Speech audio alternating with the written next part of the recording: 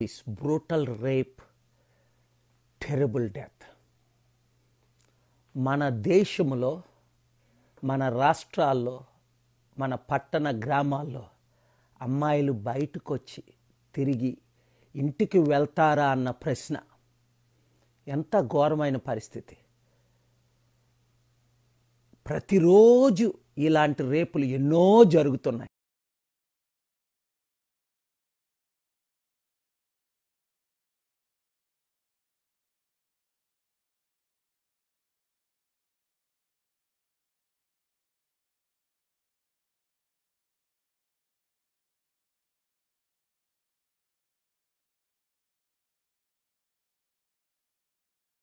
Reddy sister, సహోదరి, కుటుంబ సభ్యులు, తల్లి, బంధువులు, ప్రియులు ఎంత ప్రేయర్ చేసినా, ఎన్ని మాటలు పలికినా వాళ్ళకి శాంతి మనం ఇవ్వగలమా? ఇవ్వలేం. చనిపోయిన ప్రియాంక రాగలదా? రాలేదు. ఎంత బాధ ఉందంటే, గత 2 రోజులు ప్రార్థనతో పాటు దీనికి ఏం చేయాలని ఆలోచించాను. మనం ఏం చేయాలి? తమ్ముడు Kishan Reddy, assistant minister, home మినిస్టర్కి మన అమిత్ షా గారితో ఆయన కొన్ని మంచి మాటలు చెప్పారు. డేరింగ్ డాషింగ్ అన మనం అది ఇంప్లిమెంట్ చేయాలి. రాష్ట్ర నాయకులను, దేశ నాయకులను పార్లమెంట్లో బిల్లు పెట్టమని మన అందరం డిమాండ్ చేయాలి. ఏంటి? నేను ఎలక్షన్లో చెప్పిన వాగ్దానం. ఇలాంటి వారికి వితిన్ 6 months 6 నెలల్లో పనిష్మెంట్ జరగాలి. ఎందుకు దుబాయ్లో ఒక రేపు జరగట్లేదు సంవత్సరానికి? లక్షల మంది రోడ్ల మీద తిరుగుతారు రాత్రి అంతానా? అక్కడ చట్టం ఉంది. ఎందుకు అమెరికాలో రేప్ చేసిన వాళ్ళు బయటకు రారు?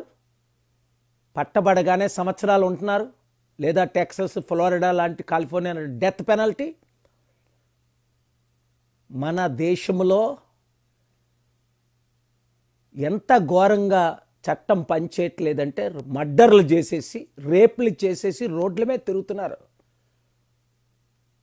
7 సంవత్సరాలు, 5 సంవత్సరాలు, 12 సంవత్సరాల అమ్మాయిలు కూడా రేపు చేసేస్తున్నారు. ఇంక ఎంతకాలం ఇది మనం సహిస్తాం? అందుకే వేల మంది యూత్ బయటకు వచ్చేసి వాళ్ళు రిలీజ్ చేయండి, మాకు వదిలేయండి, మేమే నరికి పడేస్తాం, చంపేస్తాం అని అంటున్నారు. చట్టం మన హస్తంలో తీసుకోకూడదు. మరి ఎందుకు తీసుకుందాం అంటున్నారు యూత్? చట్టం పనిచేయట్లేదు కనుకే.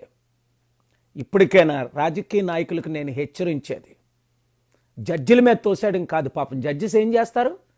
ఒక్కొక్క జడ్జి రోజుకు 1000 కేసులు చేయగలరా? సుప్రీంకోర్టులో కానీ, హైకోర్టులో కానీ, డిస్ట్రిక్ట్ కోర్టులో కానీ 1,00,000 మంది మంచి ట్రైన్డ్ లాయర్స్ ఉన్నారు ఆంధ్ర, తెలంగాణలో.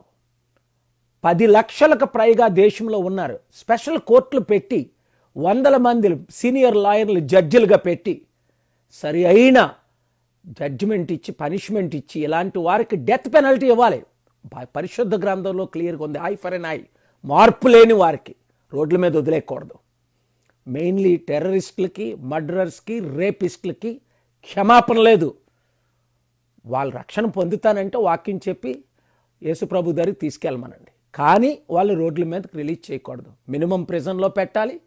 అలాంటి వాళ్ళకి డెత్ పెనల్టీ ఇవ్వాలి. ఇమ్మీడియట్గా ఎఫ్ఐఆర్లు. ఇక్కడ చక్కగా గుడ్ న్యూస్ ఏంటంటే, పోలీసులు ఈ 4 పట్టుకున్నారు ప్రియాంక రెడ్డి విషయంలో. I thank God for this wonderful police.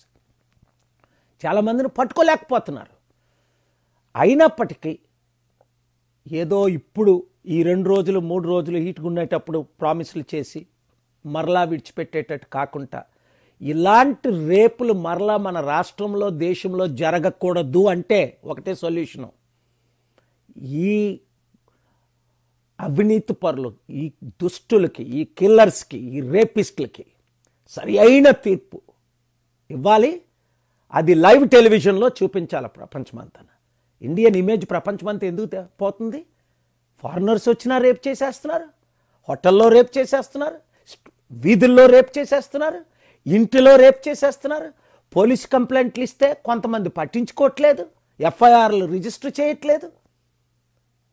Enough is enough. Yes, we all have to pray for Priyanka Reddy family, sister, parents, relatives, near and dear ones, God's Holy Spirit to be with them. But we also must act. Enough is enough. These brutal killers must not be released on bail after 90 days.